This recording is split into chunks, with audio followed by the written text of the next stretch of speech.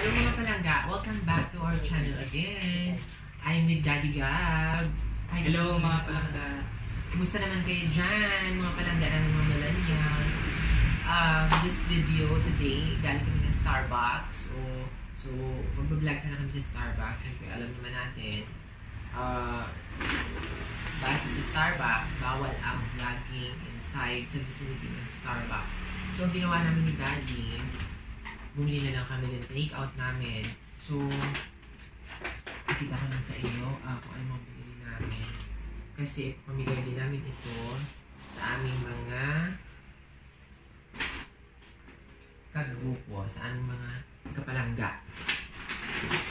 Meron tayong actually, first muna is my favorite. Pag ako napupunta ng Starbucks, what I buy is chamomile. Meron tayong chamomile, yun yung caffeine free kasi kasi acidic ako. So, hindi ako masyado Tapos yun, labas mo na dilakat. Ayan.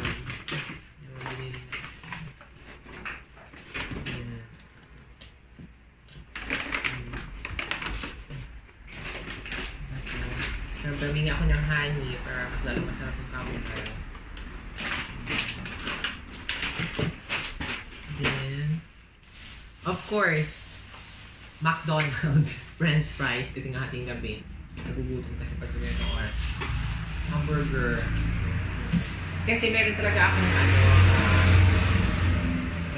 may iba talaga akong mga sasabihin tonight. This video is mamaya malalaman natin.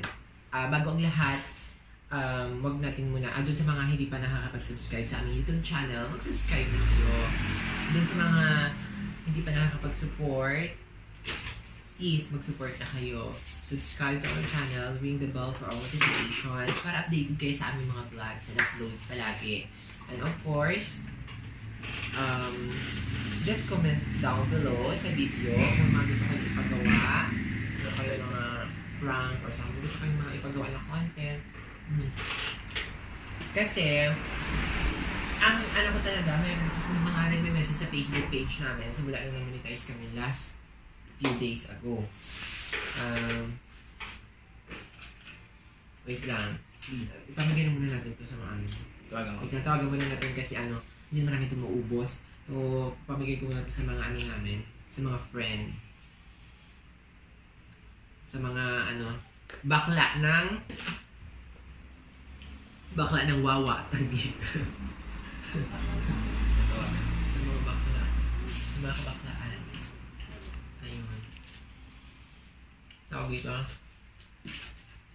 May mga nagme-message kasi sa Facebook namin, sa Facebook page. Ayun, bago pala lahat, huwag niyo kalimutan mag-like sa Facebook page. Stupid Ashlyn Gab. Meron dito, follow us sa Instagram, follow on Twitter. Ayun. Huwag niyo kalimutan i-follow kami sa Twitter and Instagram.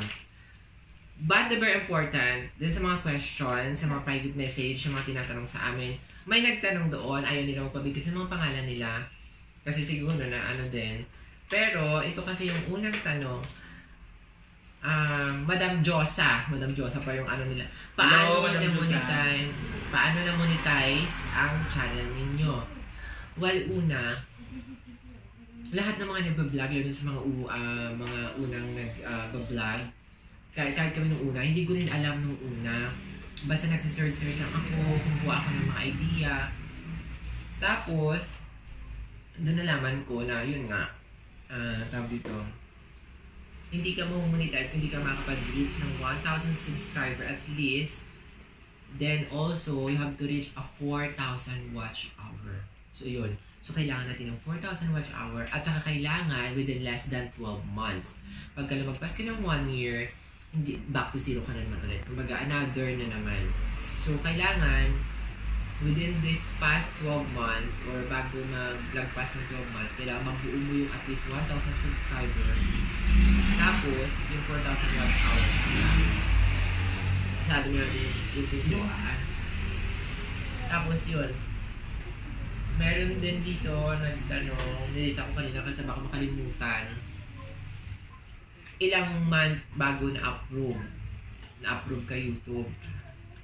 Well, nung nag-apply, kagaya ng sabi ko, nag-apply ako ng February 5. few days lang. 3 days yun. 3 araw lang. Siguro nga dahil sa original content siya. Wala siyang copyright. Kasi usually, pag yung mga hindi na-approve sa application, yun yung mga kinukuha nila yung video, dina-download nila sa ibang content creator, ibang ano, tapos kinakopy nila, tapos ina-upload nila sa mismo account nila. Which is proud din and practice kasi siguro yun kay YouTube. Kaya minsan yung mga iba nire-reject. So siguro sa amin, sa awa ka naman ng ano, talagang ano siya, na-approve. Kasi siguro dahil mga original content. Balita ko na lang. Pero panigay namin to sa ano namin, sa mga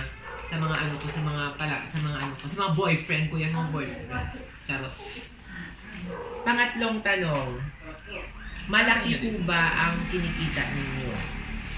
Dito kayo lahat, dito. Pasok! Ano muna natin, pamigay na muna natin. Wait lang ha. Ang ano nila is, malaki po ba ang kinikita ninyo? Naku, bago pa lang YouTube namin. Malamig yan. That's impossible po na malaki ang kitain. May iba? Liwanagin ko lang mga kapalangga. Ang kita sa YouTube, hindi natin sigurado kung ano ba, pero kasi hindi namin siya pwedeng sabihin.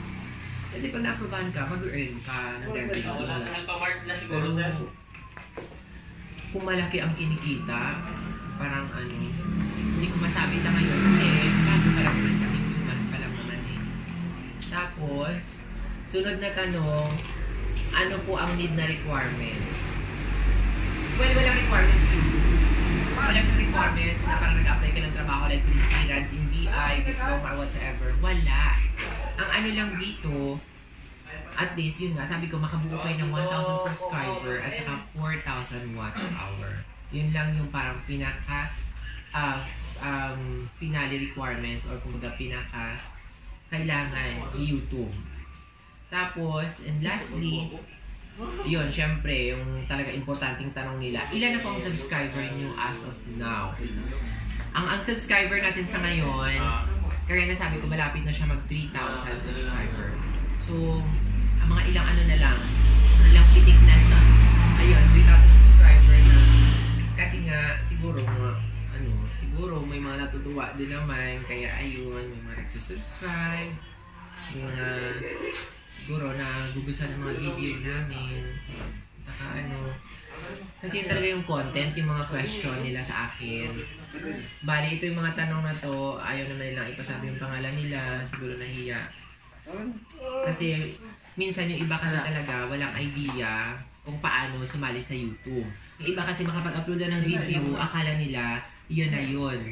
Pero hindi eh, mahirap. Kasi ako nung una, akala ko yung ganun din. Pag makapag-upload ako ng video, akala ko okay na, akala ko yun na yun. Yung pala hindi. Talagang meron pa pala requirements.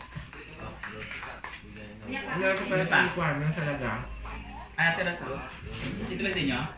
Okay na ito, kunin mo sa bahay. Kayo na to? Tapos, doon tayo sa ano? Sa struggle nung pag-a-apply.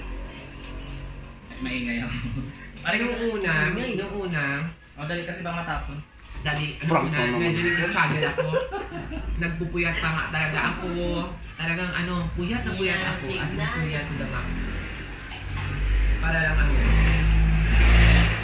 pero dadagdagan ng mga subscriber namin mga in 2 months. Like mga 2 months, 3 months. Paunti-unti siya. Wala. Tapos like, nung nag 6 months na, 6 months, o kasi mag 7 months pa lang naman siya, mag 6 months, mga 5 months to 6 months, yung umaano na siya, nagdadali lang siya ng pamunti-punti.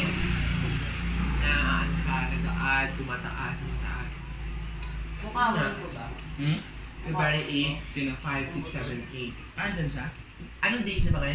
11, 12. Atod na. So 8. So pang 4 days na ngayon. Basta nakaka-excite lang kasi may mga dumadaanan ng mga advertisement sa mga web, sa mga video namin. So yun.